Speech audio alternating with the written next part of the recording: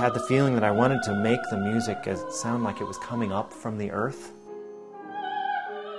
as if rising out of the grave, as this guy speaking to you from under the ground. And I just had the sound in it came, it's a very simple thing, but I wanted to have a bottom that just sat, but also had that sort of that feeling of a little bit of a buzz in it, a shake to it, and I heard a fourth, and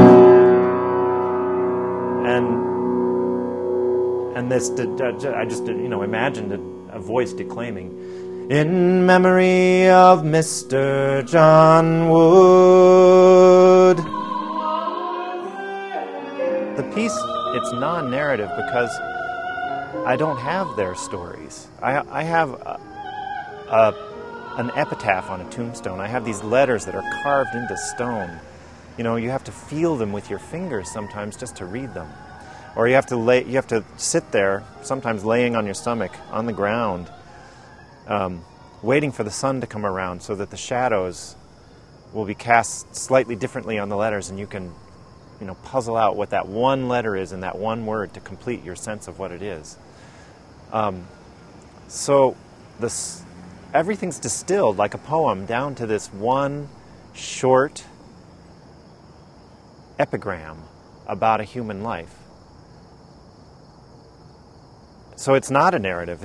I wanted to write a piece where this poem that you're presented with on the stone and the sense of your experience, of my experience of it, in the experience of laying there, reading the tombstones, feeling them, was brought together into sound.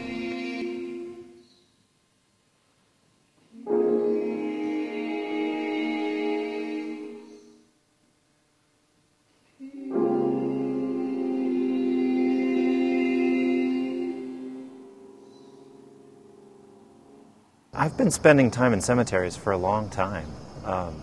When I was in college, I went to school in Bowling Green, Ohio, and the cemetery in that town is one door up the street from the School of Music.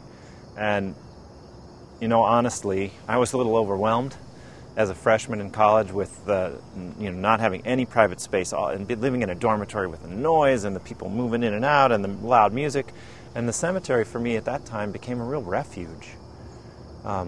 Just a place where everything is still, and they are places of great beauty. It shifted my feeling about what a cemetery was from being a place filled with grief to a place of great beauty and peace.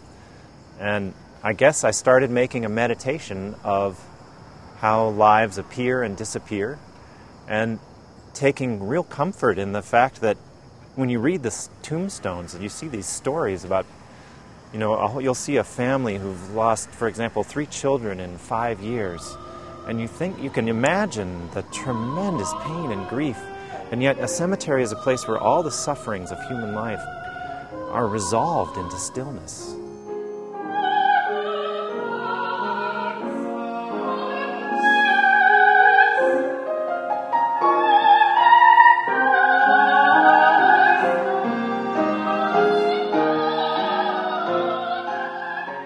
For me, it was a good place to confront my own mortality and really put life into perspective. While I was writing, in a way, the piece is about a certain time period. All the people who died on the gravestones that I chose to set were between 1788 and about 1855.